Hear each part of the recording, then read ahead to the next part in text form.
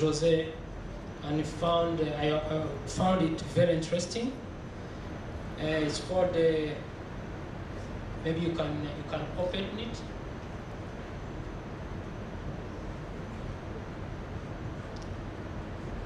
It's called the Esaie SAFET product, an operation service of sub-daily estimation of evapotranspiration in near real time across Europe, Africa, and Eastern South America. So for those who are familiar with this satellite, so the land surface analysis, LSA, and SAF, satellite application facility. So for those who are familiar with this satellite product, so let's have talk to Jose Barrios. So you have 15 minutes. And, okay. Good afternoon, everyone. I am Miguel, of Jose Miguel. I come from the Royal Meteorological Institute of Belgium. And yes, the title was already introduced. It's about the SAFET product, which is an operational service that delivers estimates of evapotranspiration across Europe, Africa, and Eastern South America. There's 3 main points in my presentation. First, what is the SAFET program? Then I will go into the evapotranspiration product itself, and I will wrap up with what I think are the main messages to remember after the session. The SAFET program. First of all, it is an EUMETSAT program. EUMETSAT is the agency for the European Agency for Meteorological Satellites. SAFET, and we call it Landsat, is, well, it has already been said, satellite application facility on land surface analysis. The big objective of the Landsat is to take full advantage of the meteorological satellites in order to derive variables, quantities related to land-atmosphere interactions, etc. And well, the Landsat there is a consortium of institutions composing the Landsat. So far, this is what you see here is the portfolio of products that have been developed within the Landsat program. We can group them in sort of families. The solar radiation related ones, there we can have albedo, down-dwelling short and long wave radiation, land surface temperature. We have the vegetation family with several products there, NDVI, LAI, etc. Some of these products, together with other that I will tell about later, are used to calculate energy balance on the Earth's surface, and on the basis of this energy balance we can derive evapotranspiration, the surface heat fluxes, which is what I will focus on today. The platforms used in the Landsat are basically two satellite platforms, the Meteosat second generation satellite and METOP. MSG, or the Meteosat second generation, is, as you may know, a geostationary satellite. That means it delivers different observations per day, 96. So there's a data set produced every 15 minutes. The spatial resolution is 3 kilometers at nadir point, and it has been said already, it covers Europe, Africa, Eastern, South America. You see it in this panel to the left. METOP is a polar orbits satellite. There is another group of products derived from these observations. This satellite is carrying the AVHRR sensor on it, and the products delivered from METOP, or derived from METOP, are 1 kilometer resolution with a global coverage. Okay, this is in short what Landsat is. Now we can go to the evapotranspiration itself. This evapotranspiration is basically the flux of water going from the Earth's surface into the atmosphere. It is composed by various components, basically transpiration from plants, the evaporation from water stored in the upper layers of the soil, evaporation from water in the water bodies. Yes. And perhaps it's needless to say, this is a very important element of the water balance, together with precipitation, runoff, storage in the soil, and the flow that you get in the outlet of a watershed. fortunately, this parameter, this quantity of evapotranspiration has its parallel, so to speak, in the surface energy balance. That you see the equation over there, and I am referring to the latent heat flux, which is the energy required for water to become vapor. So these are like two parallel quantities, or two parallel ways of approaching this quantity, and this is actually is by solving the energy balance that I would say all the algorithms relying on remote sensing are based on. So this is in a scheme showing the algorithm that is driving our products. We see here in the second panel again the energy of the equation of the energy balance. But first, I have told you we are based on the Meteostat second generation, so we have the grid of the Meteostat second generation, and for every cell, for every pixel in this grid, we can recognize up to 4 different land cover types. This is what we call tiles. This is what is happening in the first step, and then we go to the second, which is the actual calculation of the energy balance. This is done for every tile, and in the third step, this is aggregated to get to a pixel value. So all the contribution of the different tiles are put together, and this way we can have a pixel value. And this is happening every 30 minutes. So we can have a half-hourly estimation of the energy balance across the whole field of view. At the end of the day, what has been computed in the day is aggregated to get a daily estimate of evapotranspiration. This is in a nutshell how it works. Just go back for a second. I have told you we rely on other Landsat products, like the vegetation ones, the solar radiation ones, but we need also other forcing. This we get from the ECMWF. I'm talking about the meteorological forcing, and we rely also on a land cover map. This is always behind our product, and many parameters are connected to the different land cover classes. Yes, we can go on. And this is an example of what the product in the end looks like. This, what you see there, is what has been produced in the course of one day. This is this is a visualization of the 48 estimates in the course of one day. I repeat here the main characteristics of this product. They are produced every 30 minutes, 3 kilometer spatial resolution at nadir point. We can move to the next slide. This is the daily product. This is what it looks like. Here I am showing only a sample of the 15th day of every month in a particular year, just as example. This is what most users use to derive the annual patterns and to make comparison, to detect anomalies. This is the kind of applications you can get here. Here I am showing here 3 particular points as an example of what the daily product looks like. How do we do the quality control? We rely on different sources, but basically perhaps this is the most important one. Measurements at field measurements performed in eddy covariance stations. There are networks we usually use, like the FluxNet, the EUFDC datasets, and there are others. I'm just showing here an example, and perhaps the most important ones. You see the difference in density in the different parts of the world. There is a lack of density in big areas of the world, for instance, South America. Africa is also lacking sampling in some parts of Asia. What we do with this data is actually basic statistics, comparing our results with what these field measurements are telling us. For example, plots like this. This is a site in Germany. We also look at what other products are giving. There are other well-established products that is always interesting to look at. This is a list of some of them. We can go to the next slide. Here we have a comparison of what the annual pattern looks like according to the different products.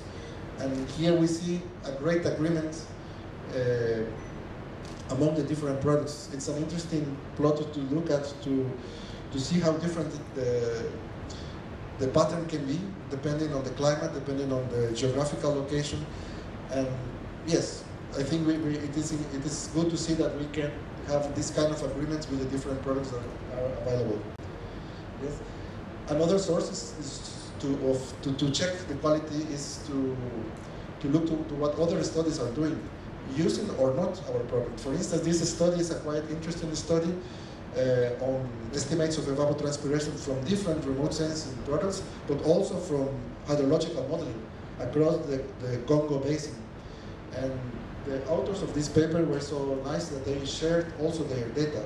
So then it was possible for us to do the exercise to see what our product looks like. And it was nice to see that it was corresponding very much, it's falling within the variability of the different products that were analyzed in this study. Well, this is just an example of a very simple exercise of things we can do with actual evapotranspiration together with other Landsat products or with other products coming from other sources. This is a very simple visualization of droughts. These are very recent data of August and July of this year by simply calculating the ratio of real and potential and reference evapotranspiration, which is also another product of Landsat.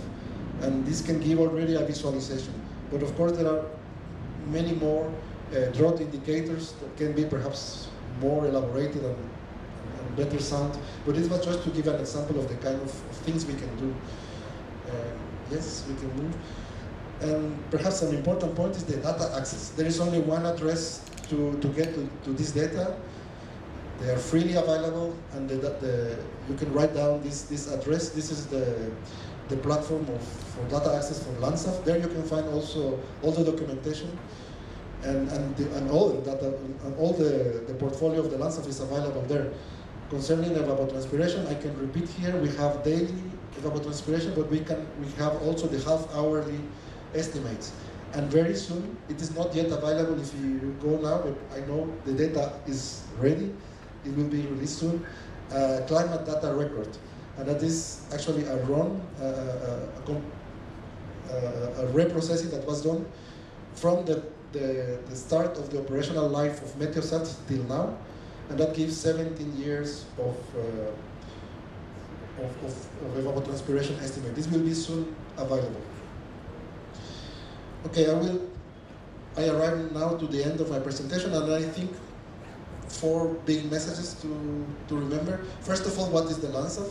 This is a UMETSAT program, and the objective of the Landsat is to exploit at its maximum all the information contained in the satellite observations. So just to remember, for those who were not familiar with the Landsat includes also an evapotranspiration product, which was the main focus of this presentation. It's generating data in near real time, and this is perhaps an important point to emphasize, as this session is about monitoring. These data are being delivered and are made accessible in near real time. That means if you go now, it's possible that you can already find the data of 3 or 4 hours ago. So you don't have to wait too long. That is important for monitoring, I think. The validation exercises have shown that it's an acceptable quality product. It's not perfect. We are aware of some points that have to be improved, but I think it is mature enough and it's reliable enough to be used. And well, again, the address that you can go to if you want to explore the data yourself to access data. And this is how I conclude. And finally, let's get in touch if you need more information. This is my email address. And there is also a website there with what our research group does in addition to working in the Landsat products. Thank you very much.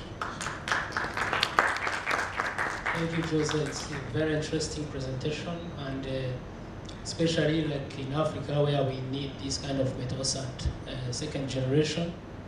I wish also I could hear from you the Meteosat third generation. Yes. Yeah. Actually, I removed the slide just for the sake of time, but it's a good point to announce that the Meteosat third generation is coming, and with the upcoming of Meteosat third generation, all these Landsat products will follow. That means the spatial resolution will increase, the temporal resolution will increase. Now we have half-hourly data. It will become every 20 minutes instead of every 30 minutes. So yes, this is something we are already working on that. Yes. That's great. Maybe before others maybe contribute or comment, I have a small question on resolution. You see, if we talked about evapotranspiration, that is behind on some linkage on weather dynamics. And I was wondering, what do you think the accuracy in a region with higher mountain and lower mountain? So I mean the valleys, because those processes may be different. So what do you have you checked the agreement with other data set so that you can say that our product are very accurate in high mountain or just in valleys? Yes, well, two things. First, we rely very much on how the ECMW, the European Center for Weather Forecasting, takes into account this altitude difference, this topographical difference. They take that into account in their forecast, and since this forecast is a very important input for us, we are automatically also benefiting from these improvements. One concrete improvement was in the beginning of this, let's say the very first version of this algorithm was having the surface pressure at sea level as input. Now it is accounting for this difference. And with this, we saw a difference, we saw an improvement. So it is, yes, it is being taken into account. And also that you take also some input for reanalysis data like ERA 5, like also MODIS. So how you can make a comparison when the data set they don't have the same spatial resolution or temporal resolution? How you make that kind of comparison? Well, the ERA 5 is not part of the input of this operational product. Here I can distinguish between the operational product and the one I said that is going to be released soon. The operational product cannot rely on reanalysis data because otherwise it cannot be near real time. It relies on forecast. The climate data record, on the other hand, it relies on ERA 5 because it's already a fixed data set. It doesn't matter. It doesn't have to be in near real time. And the MODIS, it is not really an input. It's another product. There is a MODIS evapotranspiration product. We just make comparisons, just to see, okay, in this region, what the MODIS looks like, and the same we do with GLEAM, with GLDAS, with others, and just to make comparisons. The patterns we derive from is it different than the others? In case it is different, but then we can have a closer look to a particular region to see what can be the explanation. Can it be that there is a problem in our data or in our simulation, or perhaps the aspect you said is more a resolution problem, that the MODIS has, of course, a higher resolution, and perhaps they are highlighting features that our product is not able to. Yes, but yes, this is it's only for comparison. Thank you so much. So, if someone has a comment or a question, so that we can move to the next presentation, is there someone who have a comment, suggestion?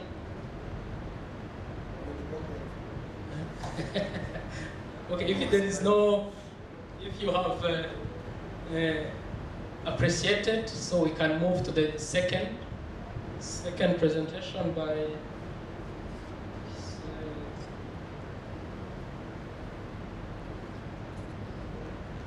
Sunday. So it is on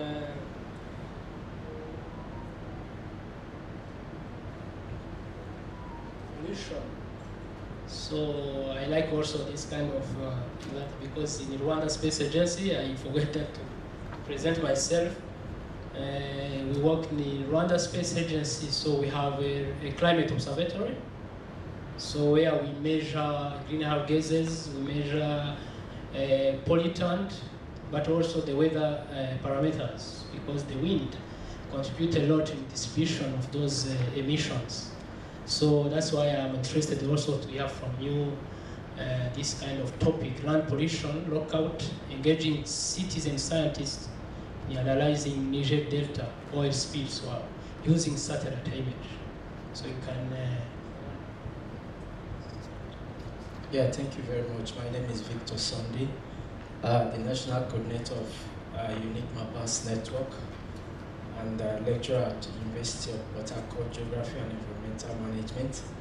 I'm presenting this work on behalf of our co-authors, Professor Professor Sarah Willie, who is one of the co-principal investigators at Northeastern University, and Dr. Seth Copper, who works with 𝗔𝗔𝗥𝗦𝗘, US. And then we also have Caroline Nicholson, who works with Science Data. So this collaborative work between about 4 organizations, Unique Mappers Network, Science Data, 𝗔𝗔𝗥𝗦𝗘, and Northeastern University. And our passion about this work is to drive citizen science engagement, to drive land pollution lookouts, specifically in Niger Delta, using satellite images. And these are the outline we have. Yeah, so when we talk about engaging volunteers in participatory citizen science, we see that citizen science is becoming a globally trending technique for crowdsourced data collection, data analysis, and so on. And so it gives opportunity for everyone to have a stake in the process of scientific research.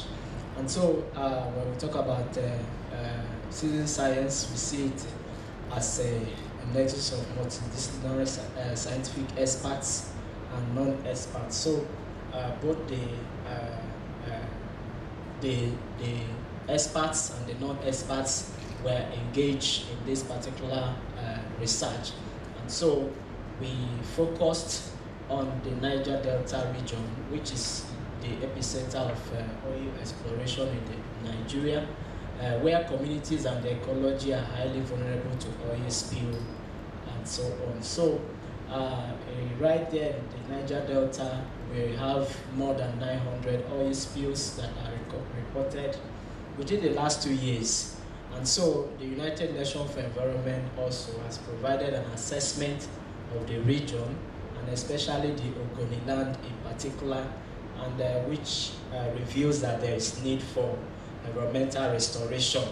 And so we wanted to see how we can use satellite validation by citizens' engagement to identify the patterns of pollution in the area. And so the project deals with identifying damages from oil spill in the area using satellite imagery.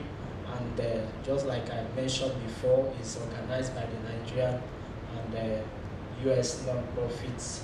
And so we examined about 368 oil spill locations that are reported in 2 protected Ramsar wetlands between 2020 and 2022. And so the participants we engaged were trained to identify pipelines, oil spills, damage to vegetation, rivers, creeks, and then so on, using the satellite imageries we extracted. And we actually engaged these participants, about 250 of them that contributed during the Citizen Science Global Month that was facilitated by the Science Data. That was in April 2022. And so we engaged them in contributing over 834 labels, providing an average of about 96 assessment of 368 images for 4 different patterns. You can see the patterns there. One is the pipeline, the oil spill, the damage to vegetation, and rivers, and so on. So the study focused actually on the 3 oil spill hotspots in the Niger Delta, which is mainly the Ogoniland, the Aboy Creek Ramsar site, the Horatio-Guta Lake Ramsar site in Rivers State and Bayelsa, as well as Imo State respectively.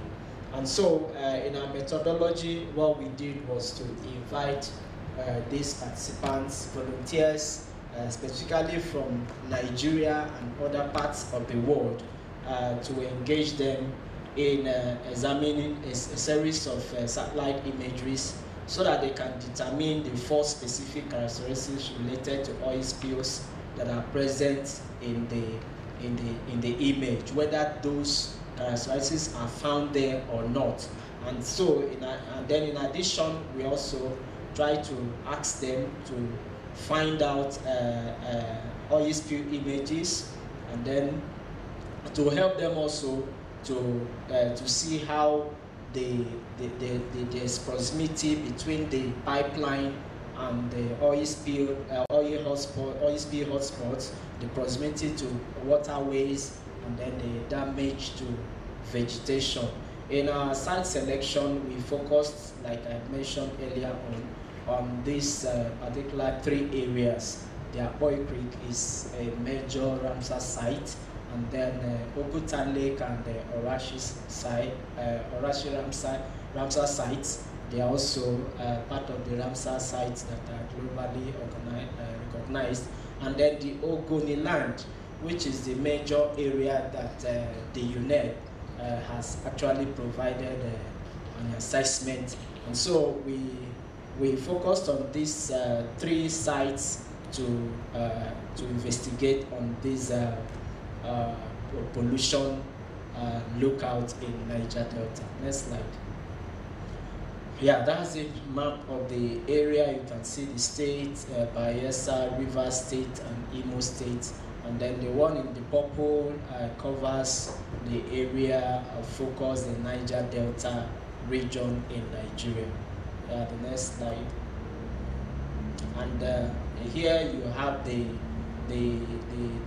bounding boxes we're able to create to help us extract the satellite imageries we gave to we assigned to the participants to identify the 4 patterns. You can see the one covering the Oguta area, the Orashi area, and then the down this way is the area covering the Aboy Creek, and then this one to the left here is covering the Ogoni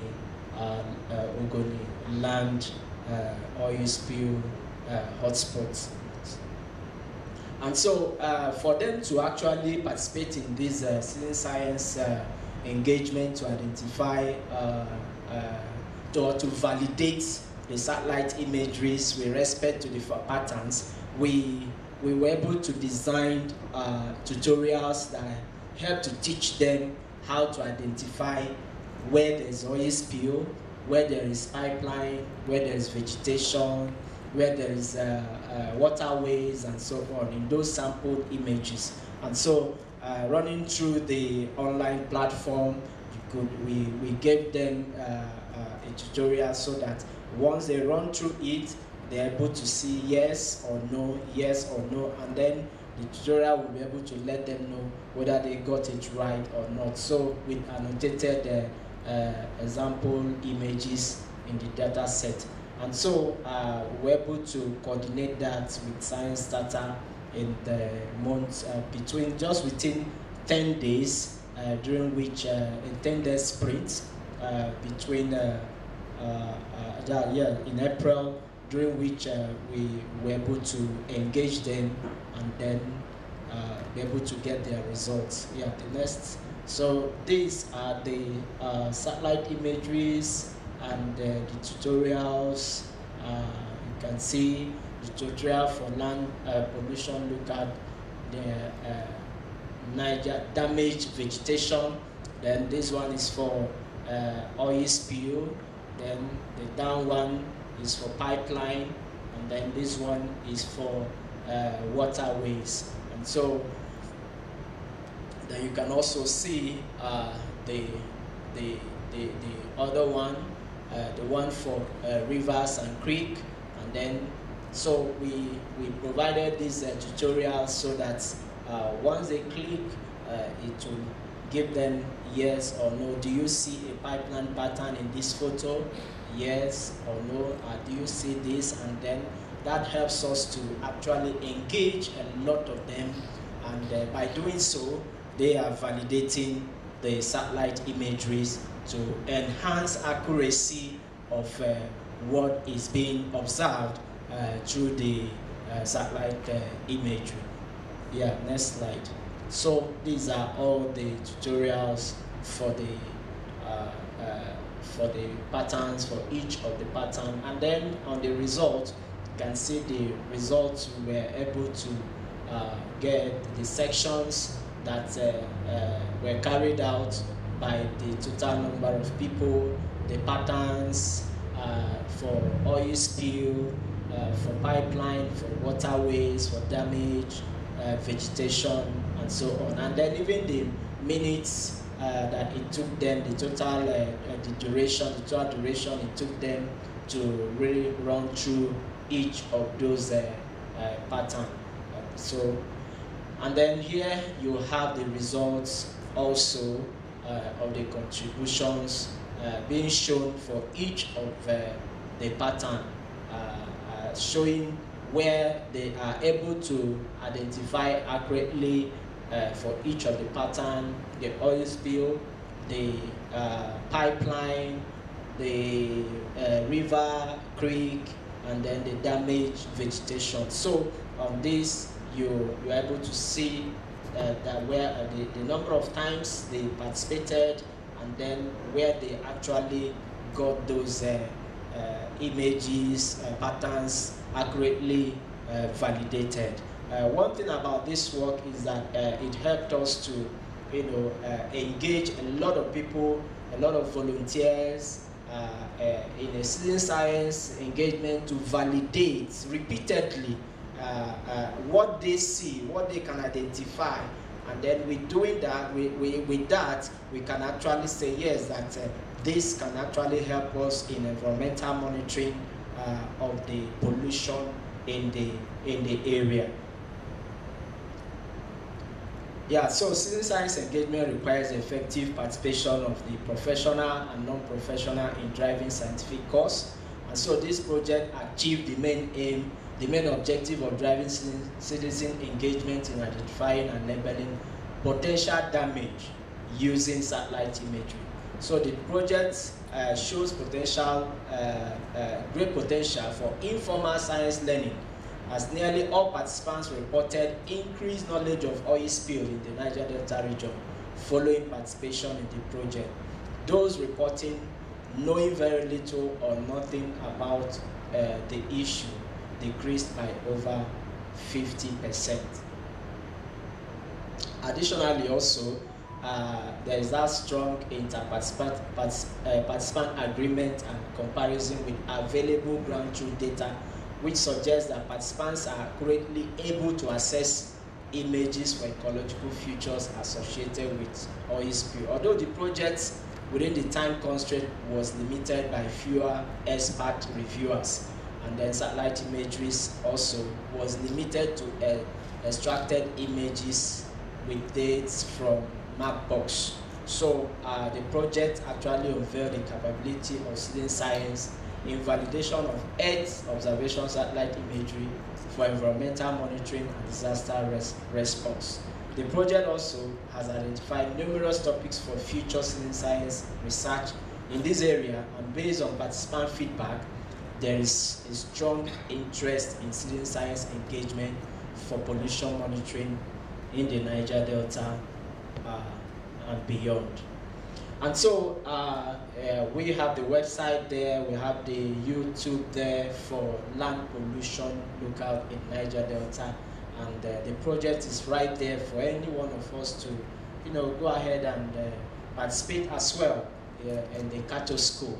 So you can run through the satellite imagery and then be able to let us know what you see. Do you see oil spill? Do you see potential oil spill damage? Do you see potential vegetation? And so on. Based on those 5 patterns, we've been able to, upload on the platform. Thank you for listening. Thank you so much. Thank you so much, and I really like that you have also engaged non-professional, so that also they can have this knowledge from satellite. But just a quick question, I didn't hear about the satellite you have used. Yeah, thank you. I know this question. I know this question will come.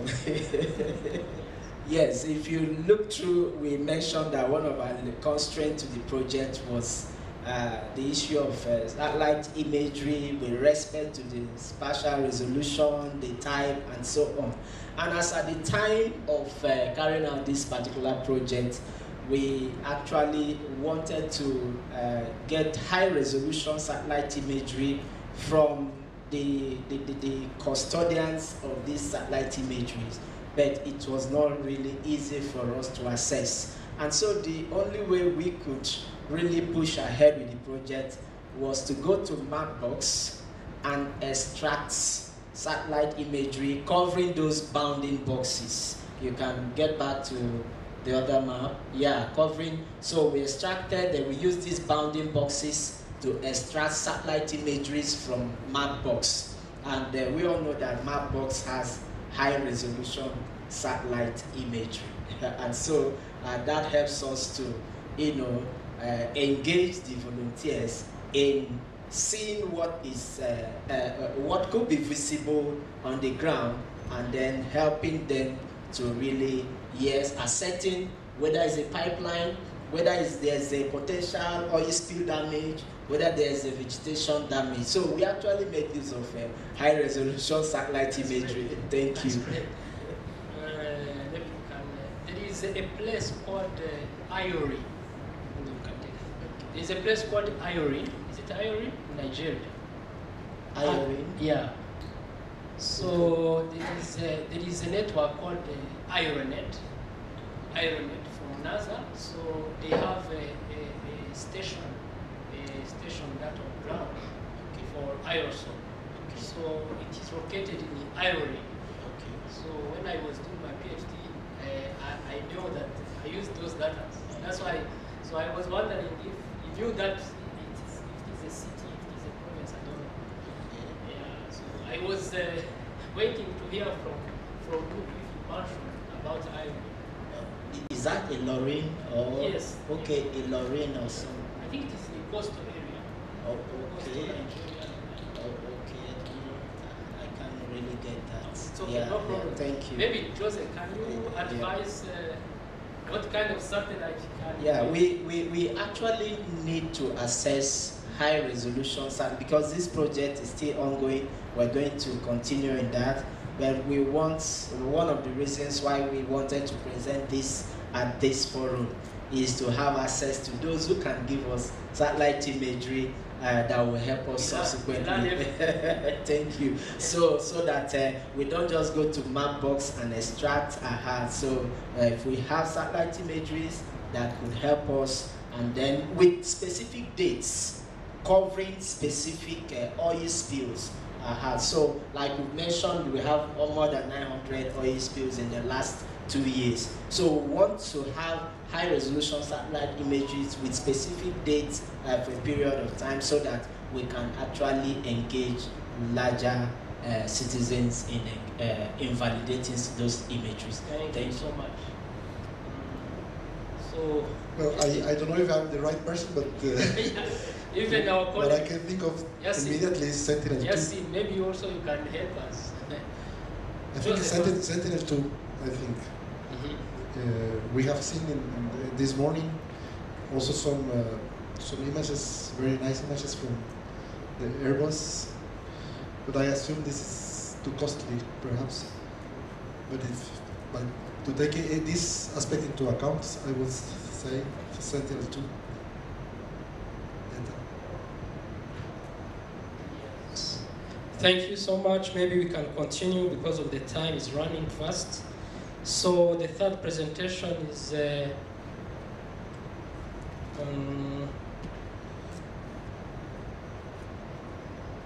Crystal.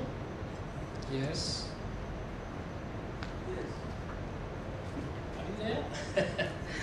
So maybe Yes, please, thank you. So Christo is going to talk about real-time and ecosystem assessment. Very interesting topic also. So he starts by presenting himself.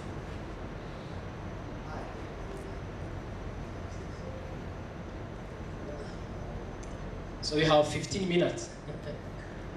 Hello everyone, good afternoon fellow delegates. My name is 𝗔𝗔𝗥𝗦𝗘. I'm from the CSR in Cape Town, South Africa, and I'm representing 𝗔𝗔𝗥𝗦𝗘. I'll tell you a bit about 𝗔𝗔𝗥𝗦𝗘 as we go along. And I'm talking about bridging the gap between near real-time and ecosystem assessment needs, going beyond just providing near real-time data, but considering data in context of what's happened before and how to arrive at that data. Next slide, please. So 𝗔𝗔𝗥𝗦𝗘 has 12 partners. We're one of the consortia within GMS, with the Southern Consortia. It represents 8 countries. It was formerly known as Marine Coastal Operations in Southern Africa, but it's now Marine Coastal Operations in Southern Africa and the Indian Ocean. The objective is to make the services available to all the stakeholders within our region and to foster intergovernmental cooperation. And this is achieved through using Earth observation data, geophysical model data, and technologies towards marine coastal protection, development and growth, but be able to disseminate this information in a meaningful way to the stakeholders within the region. Next slide, please. So we want to be able to influence, or at least contribute towards policy development and institutional framework development, to providing access to data from Copernicus and other sources, to develop services which they can present to the community, our stakeholders at large, and to do knowledge management, cross-fertilization between the different partners within our group, and then also build capacity, not just amongst human capacity, but also institutional capacity and infrastructure, and then reach a wider audience from subsistence to managers through outreach, uptake, and dissemination. For the moment, I'm just going to be talking about one of the services, aquaculture. I'm going to be focusing on South Africa and looking at the southern Benguela, looking at this area in white, which is the shelf of the southern Benguela, looking at everything between 500 meters to the shore. And next slide, please. Well, no, one back. Yeah. So this is the sea surface temperature image, and as you can see, at the bottom right, I've got a little diagram illustrating coastal upwelling. Now, the southern Benguela, or the Benguela as a whole, is a very productive upwelling system, one of the most productive in the world. And the physical aspects of that production is well delineated by sea surface temperature images. So we're going to be talking about how to use and improve on the sea surface temperature products to develop a regional product for the Benguela. Next slide, please. Of course, then the product of that production, the actual primary productivity, the chlorophyll concentration, is represented through images of chlorophyll concentration as a proxy for productivity. Next slide, please. And then what I want to focus on particularly that has quite a big impact on the south coast and on the west coast of South Africa is harmful algal blooms.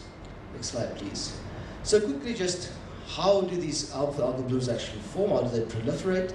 So the first image that's got a red block around it, actually the diagram shows that during the setup phase, when you have active upwelling, the water is very turbulent, the wind is mixing it, and these conditions aren't conducive to the proliferation or sudden explosion of red tide organisms. But the red tide organisms aggregate in this line where you see the arrow and the dotted line along a frontal zone, just offshore of the coast.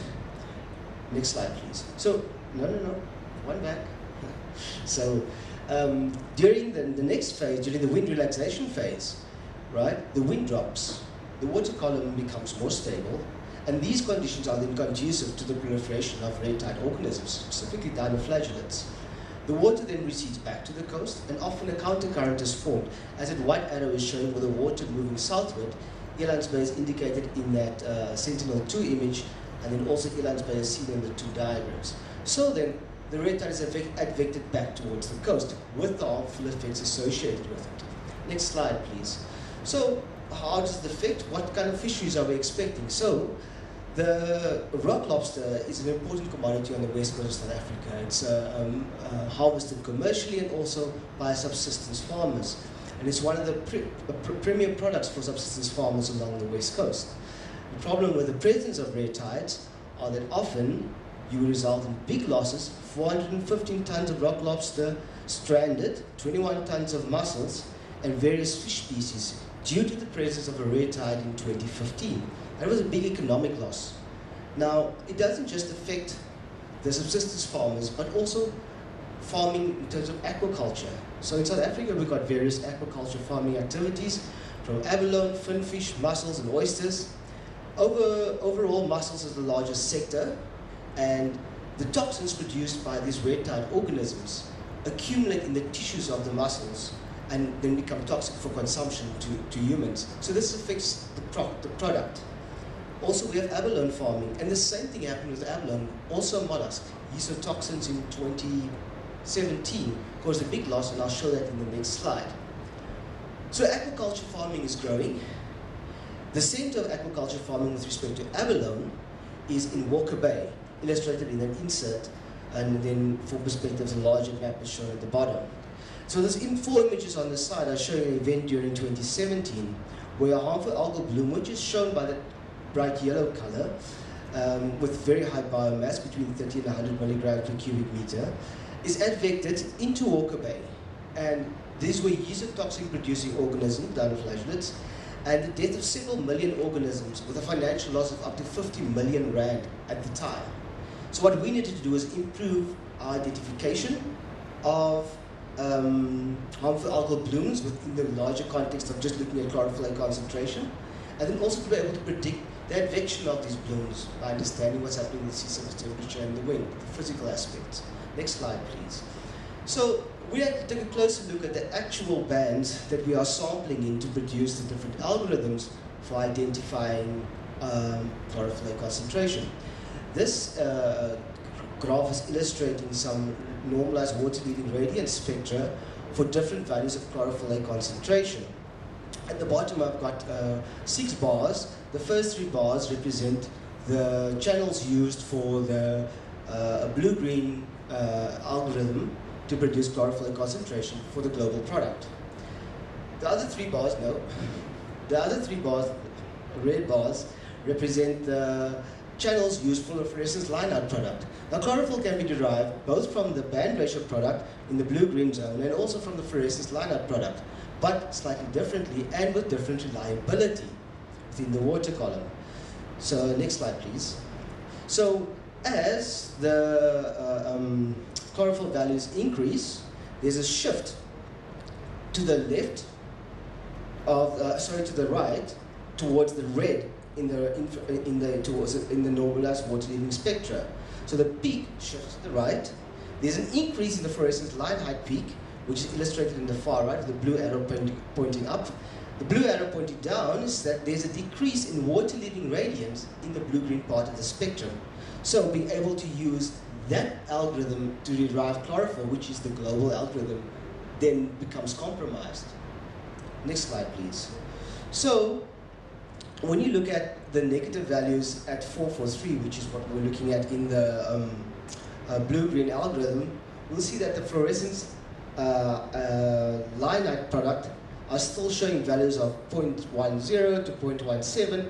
Those curves that I'm looking at, the peak is quite strong, so it is unaffected by whatever is affecting the blue-green part of the spectrum. And part of that is that, and that shift is that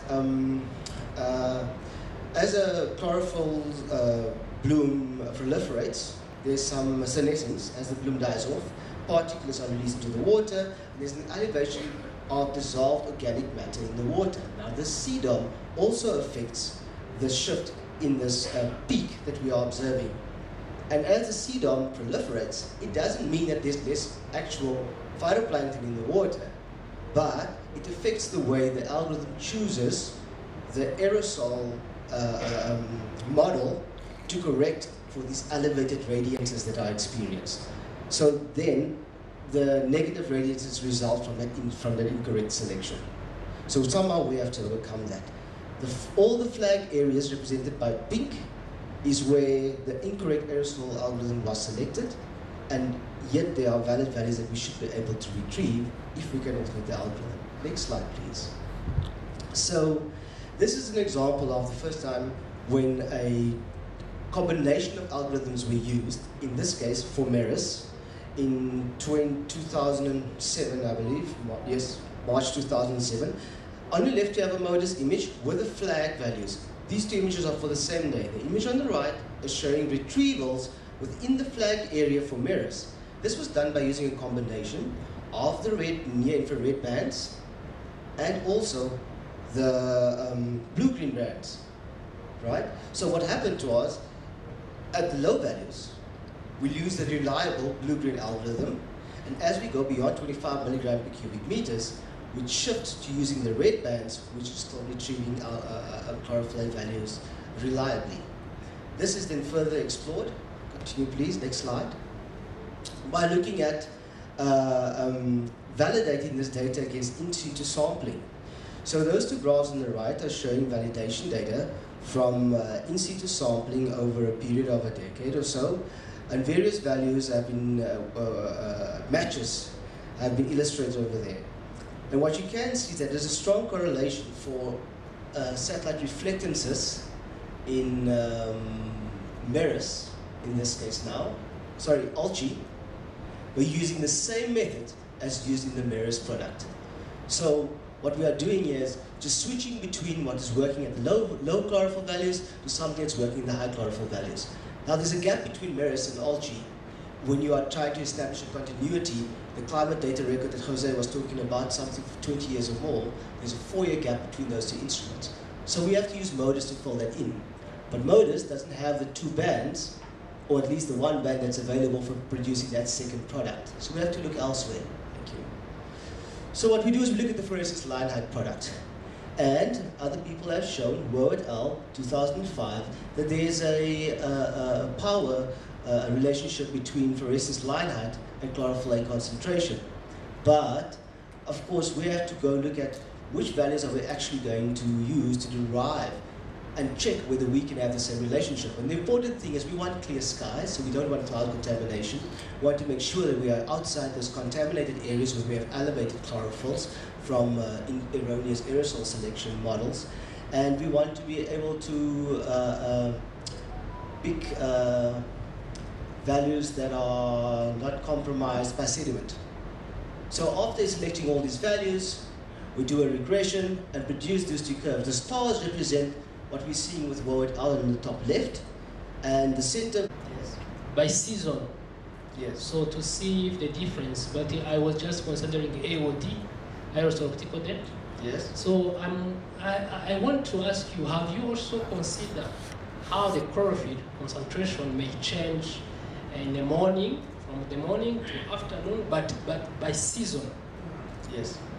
So that's a very good question, because there's a diurnal difference as well, which then affects that seasonal signal, because you have low cumulus clouds that burn away during the course of the morning that affect Terra much more than what it affects Aqua.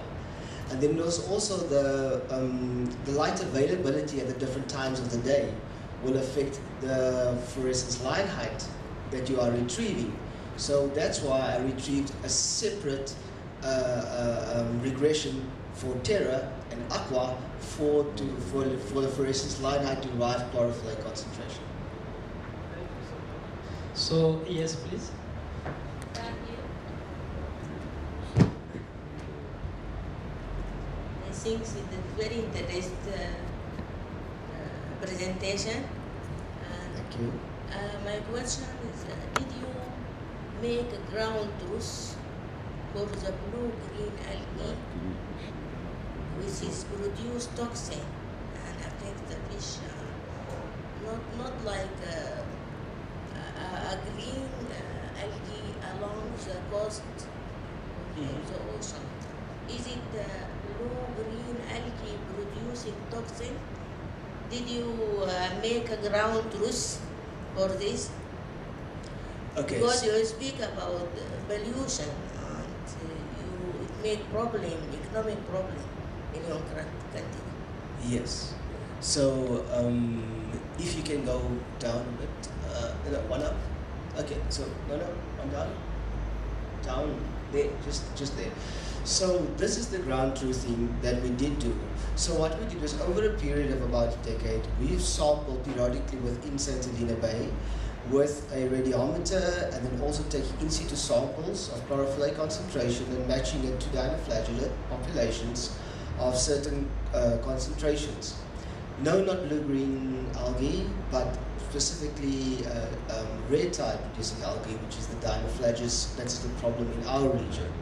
And we ground truth that, we validated that against, and this is what I'm trying to show you. So at the bottom of the graph, we've got the in situ log of the in situ chlorophyll A, and the satellite on the left of the graph, on the y-axis.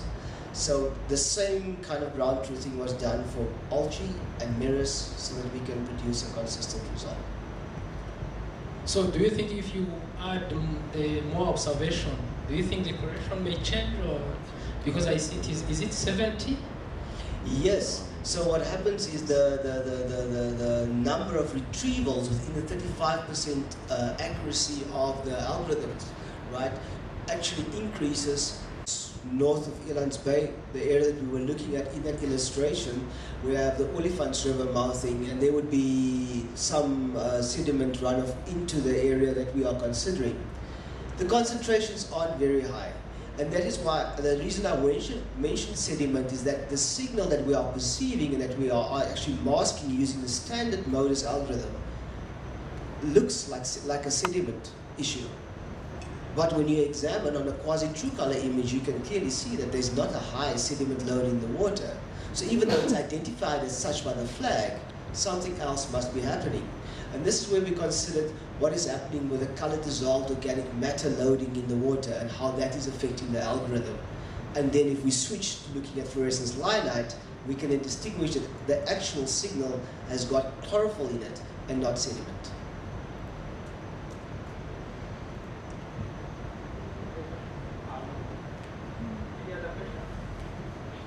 Comment?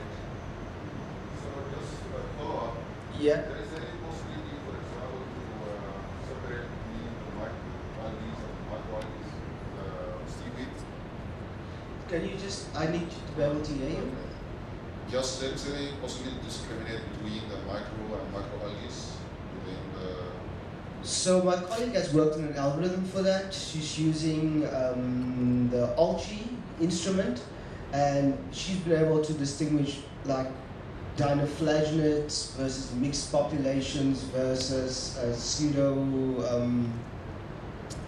Ntwali species. So she's been able to differentiate that, but I have to look at, and it's been published, so that's been validated, but like our chairman has said, I think we need a bit more validation to really trust that algorithm. It's kind of preliminary still. It's been published and we've been using it, but we are using it as a inference rather as in truth. Because I think in freshwater we have the water hyacinths and other macrophytes which make also that kind of... Yeah, we'd have to look at the spectra to kind of in situ and the satellite and then take samples again, like the kind of campaign like we had here. Thank you so much. Any other comments, suggestions? Question was interested also because the time is limited. Yeah. I was interested to hear about, you mentioned Copernicus. Yeah, so I was wondering the wind, the impact of wind in the Indian Ocean, especially the wind direction. Yes. Because I think you show from January to April, I think.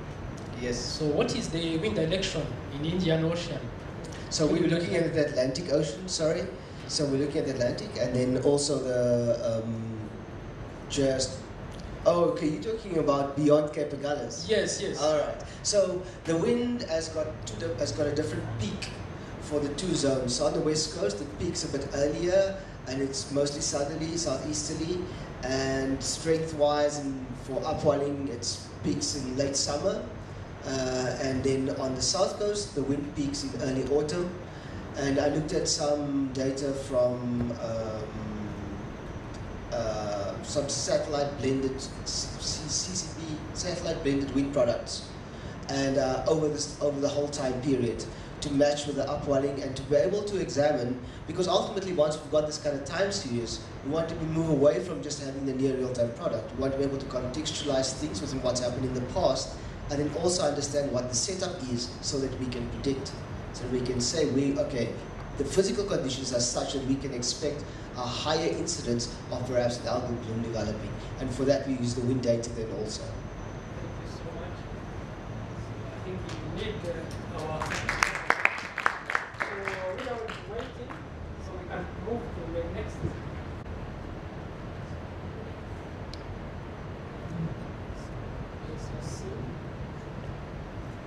So it's about the radar, synthetic aperture radar. So recent advances in SAR, image spectrum, and change detection using deep learning approach. So you can start presenting yourself. Okay. Thank you very much. Good evening, everyone. My name is Esaie. I'm associate researcher at 𝗔𝗔𝗥𝗦𝗘 University in Morocco. So my presentation talk about recent advances in synthetic aperture radar image speckling and change detection using deep learning approaches. Next slide. So after outlining my presentation, let me present our team, Marc Noah. Next slide. So Marc Noah is the new consortium of GMS and Africa, composed by different partners from west and north of Africa, including Morocco. So the objective of Marc Noah project is to provide different stakeholders and decision makers tools and products related to oil spill detection, potential fishing zone, and the mapping of coastal zones. So here I show our team in Morocco, composed by professors, doctors, and PhD students. And here I show some products which we for example, the figure in at right, the different oil spill detected from 2017 to 2021, and the figure in left presents a fishing zone shown by the red colors. Also, we work on oil spill modeling by using GNOME model to predict the possible trajectory may follow in or on a body of water such as oil spill. So, my presentation is composed by 5 parts, including introduction and conclusion. So I will present deep learning, and then I will exploit a deep learning approaches for speculative noising and change detection. So the objective is to exploit deep learning architectures to the noise and determine the change detection from SAR image. Okay, so the synthetic aperture radar becomes a very powerful Earth observation technologies thanks to its possibility to detect ground surface in day and night and in any weather conditions. So the figure in left shows that the principle of SAR system. So the SAR system moves by scanning ground surface in range and azimuth by emitting electromagnetic waves at C bands, L bands, or X bands. It's depends to the system and its objective.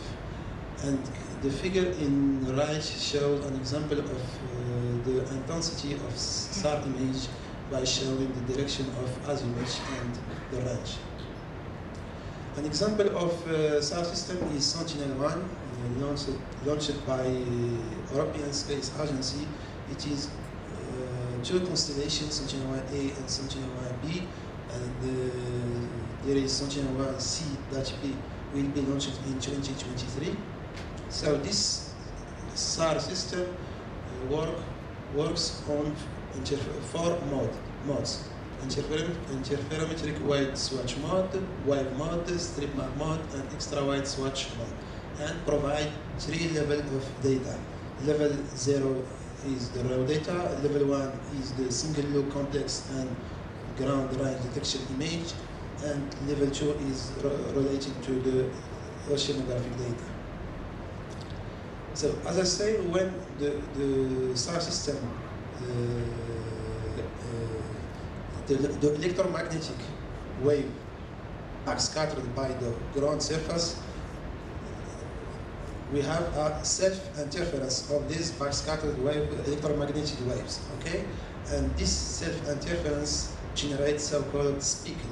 So speckle is a noise that affects this type of radar images, SAR image, and its presence affects the quality of information extraction and then the necessity to reduce this noise. So I move to talk a little about deep learning. So deep learning is a branch of machine learning, and machine learning is also a branch of intelligence, artificial intelligence, which make it to imitate the human behavior. So there are a lot of architecture based on deep learning, and the famous is called convolutional neural network.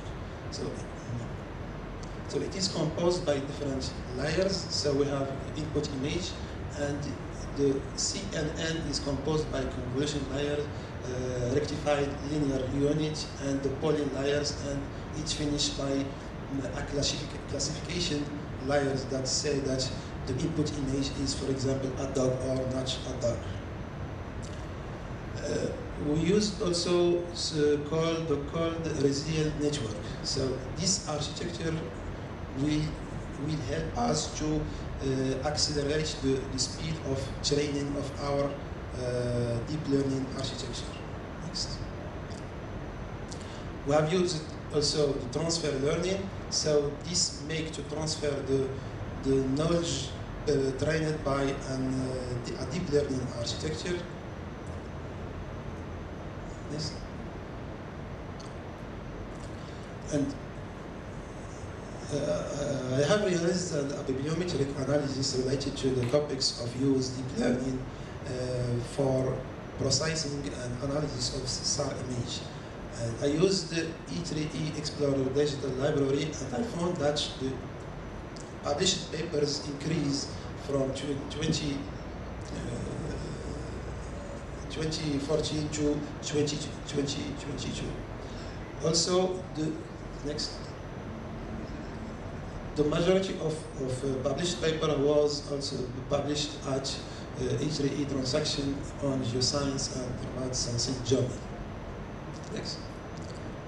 So now I present to you an application based for speculative noising based on deep learning. So firstly, I use some data set to simulate the noising step.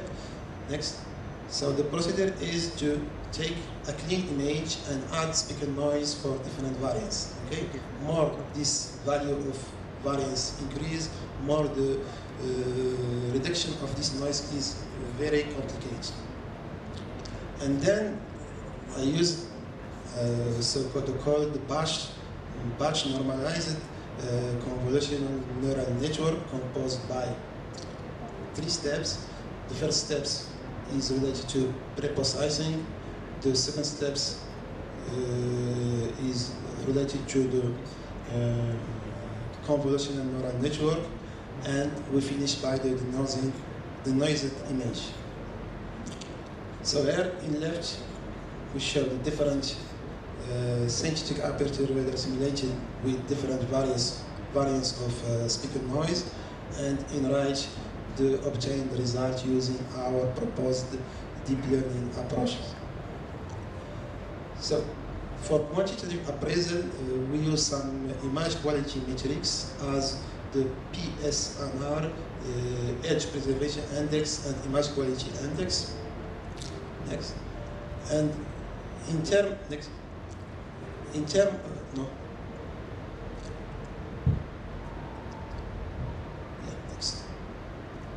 Next.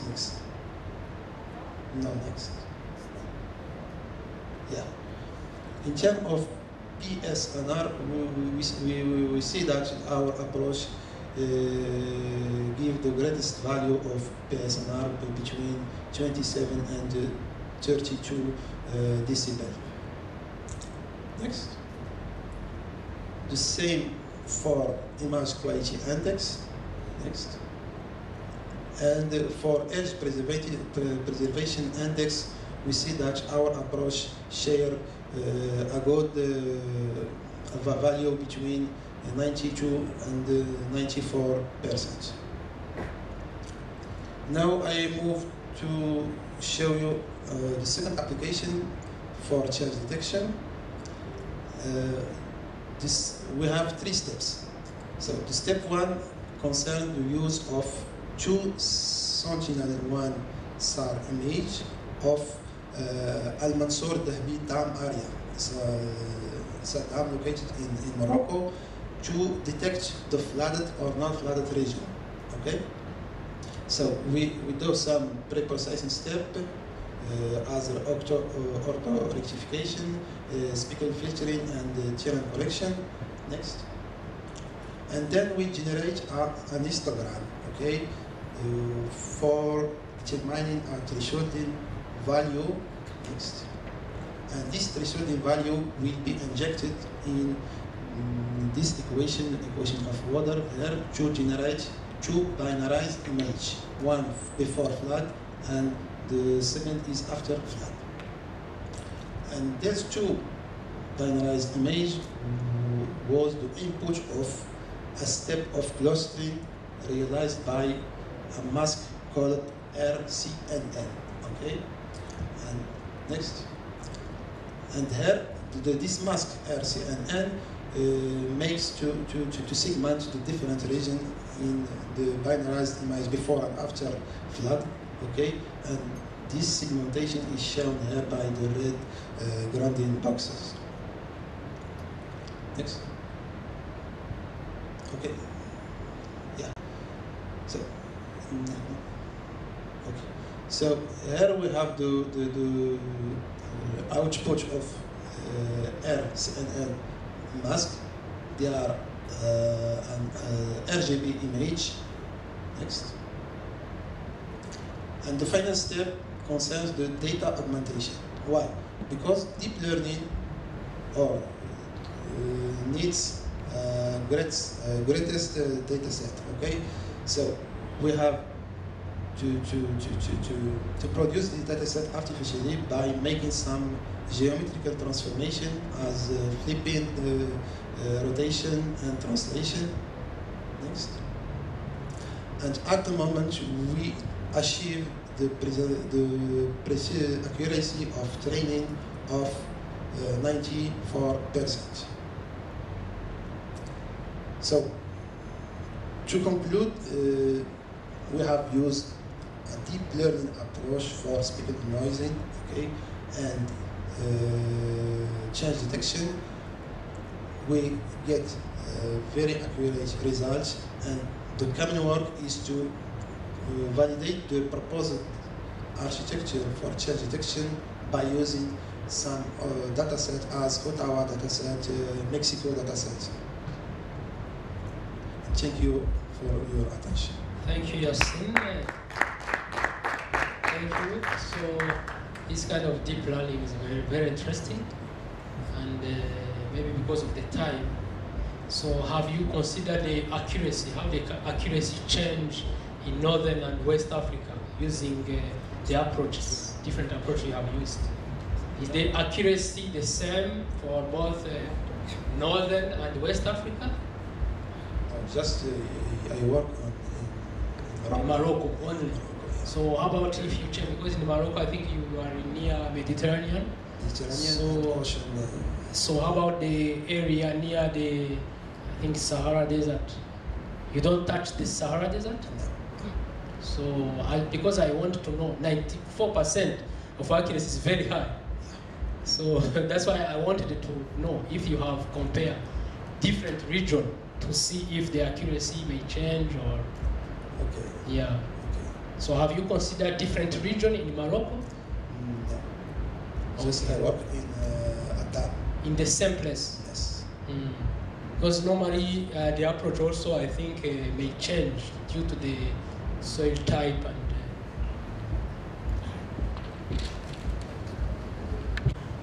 and I want to, I don't know if it is possible, because your approach is very relevant and the accuracy is so good.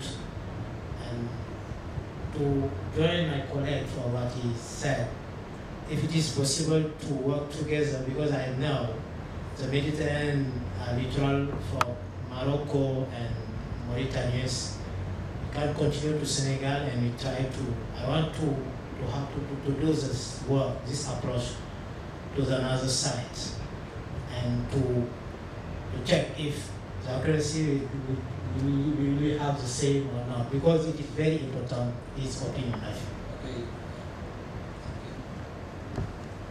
Okay, thank you, sir. So, any comment? Maybe you can. So, sir, I think it is your time. Your presentation is. Okay. Hello, everybody. My name is Adamassa. I'm from Senegal. I work on Centre de Suivi Écologique. It is the name in French. CES is the lead of one GMS and Africa consortium. We work on wetland and flooding. My presentation is, we have two, one today and the next one on flooding tomorrow. This one is just a kind of overview on wetland and maybe some part of flooding. Next. I started my presentation for this image. Sometimes we talk about satellite, we talk about Esaie, we talk about NASA. And when I started sometime, I asked, what do you think about it? It's something very high. We don't know what NASA sometimes and Esaie. And it is just talk about EO data. Next slide, please. We have many satellites around the world. I don't know. I'm working to know really how much satellite we have at date to around the world. If someone knows the number, I appreciate to have it. So yes, next, please. Okay, I think in GMS in Africa, or maybe many projects in EO data, the big challenge is to connecting EO data to what the end user needs. It is sometimes not so easy to address and to make focus on the end user's need. And I think I'm trying to explain our approach to answer this question. Next, please. GMS and Africa, I think we talk about this tomorrow, this morning. This is an initiative from European Union and African. Please, next. And yes, GMS and Africa is a big program. We are in the second phase. And our consortium is 𝗔𝗔𝗥𝗦𝗘. In French is Gestion durable des zones humides et de l'inondation en Afrique de l'Ouest. Next, please. Yes, it is all these countries we cover in our consortium. And we have 10 countries, 7 of them is a coastal area and 3 in island.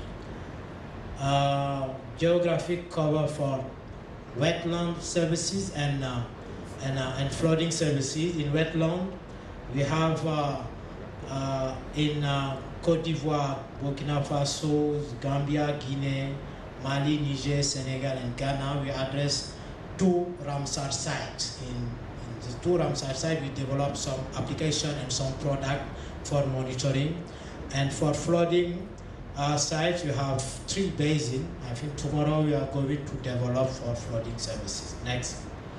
Our main objective is to improve knowledge in West African wetlands from rational and sustainability management in order to contribute to food security, resilience in socio-ecosystem, based on EO data and product. Please, can you come back? We have one thematic, it is wetland and flooding management. 2 services we develop for the second phase, 10 countries. And 10 countries we mobilize 15 institutions. And in the first phase we have 𝗔𝗔𝗥𝗦𝗘. We have MIFMAF also, leading by CSTE from Nigeria. And we combine, we have 𝗔𝗔𝗥𝗦𝗘. Sometimes we say we speak China from 𝗔𝗔𝗥𝗦𝗘. Okay, this slide is to make a point from what sometimes our side, like expert, we want to do from end users. We develop in our side some product and it's a kind of, yes, get it and you do what you want. I think it is very important, this slide, I like it. And from this slide, next, we have building an approach is very, very, very relevant. The approach is, firstly, we have a consultation and need assessment from end users. After this, we have a stakeholder mapping, because it's very important to know in wetland services and flooding what is the key stakeholders. Okay, and after this, we develop the service design with the key stakeholders. It is not to do the stakeholders mapping and after, yes, you stay and after we coming. Now we develop the service planning with him, and the monitoring, evaluation, and learning is a process which is very transversal with each of step. We develop also a community of practice. The community of practice is very important for the service. For wetland, we have some application and product. We have the first one is surface water exam for all sites. I remember to explain, we have 2 sites for 6 countries, 12 sites, Ramsar sites, okay? And for each site, we have a product for regularly, depending on Sentinel-1 and Sentinel-2 achievement, we have a product like a map or a graphic from surface water extent, water turbidity. We have soil moisture index for each site, extent mangrove for some site, because the mangrove is exists for some site, not to all site. A potential area for aquatic invasive plant. It is what we have now in our geoportal. Next.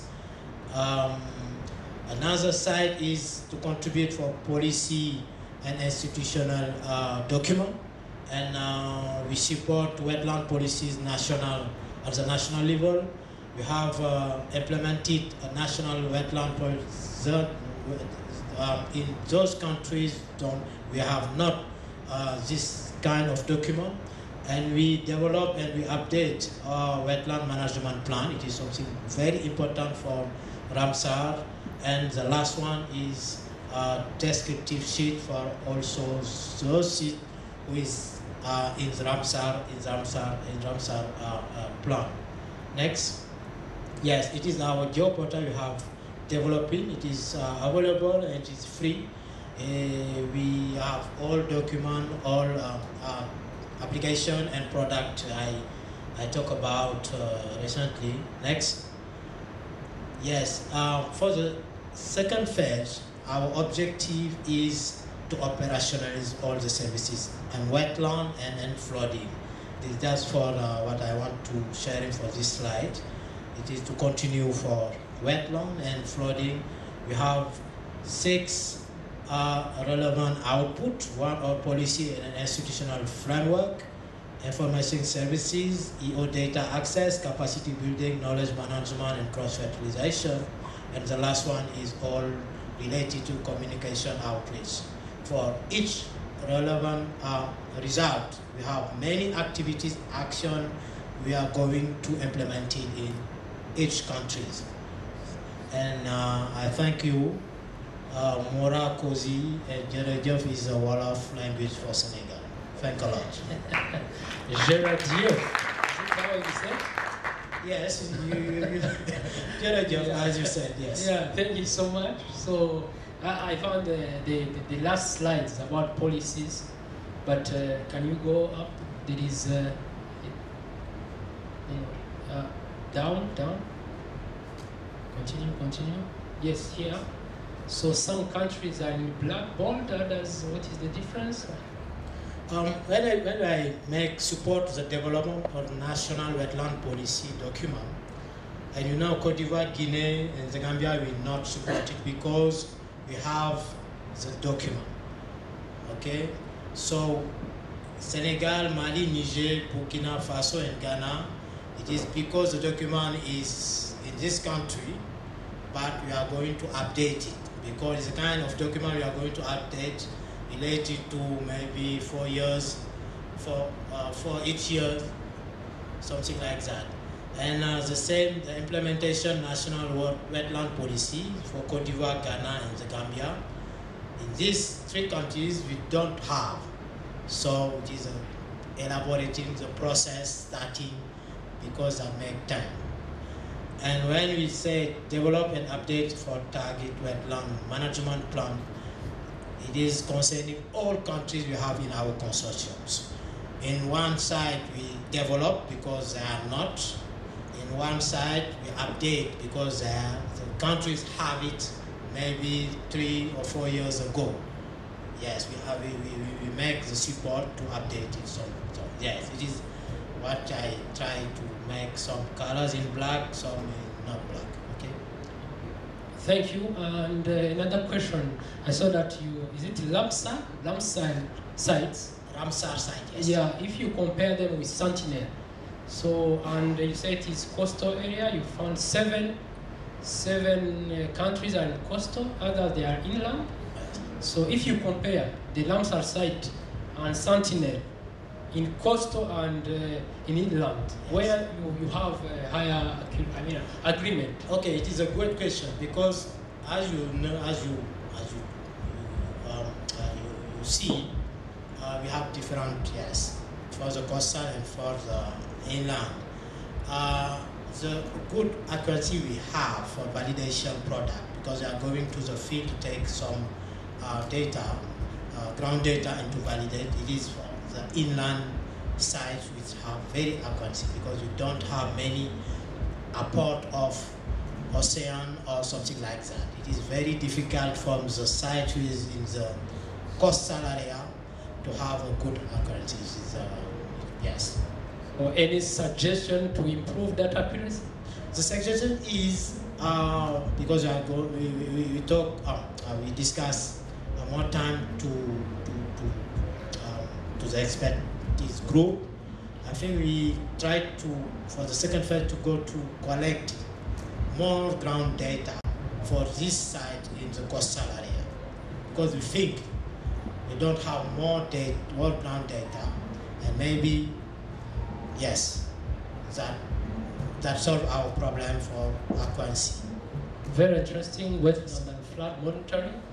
Any question, comment? Because now the time is over.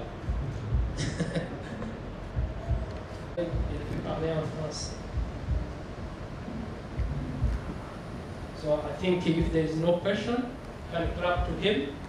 Thank you, Dr. Sar. So we are going to go out for cocktail and networking, because I am interested in some areas. So we can go out, then we take to cocktail. Thank you so much, and we'll meet tomorrow again.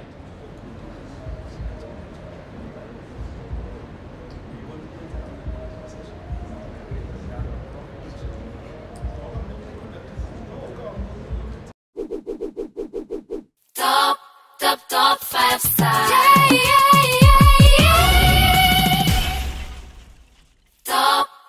Top 5 stars.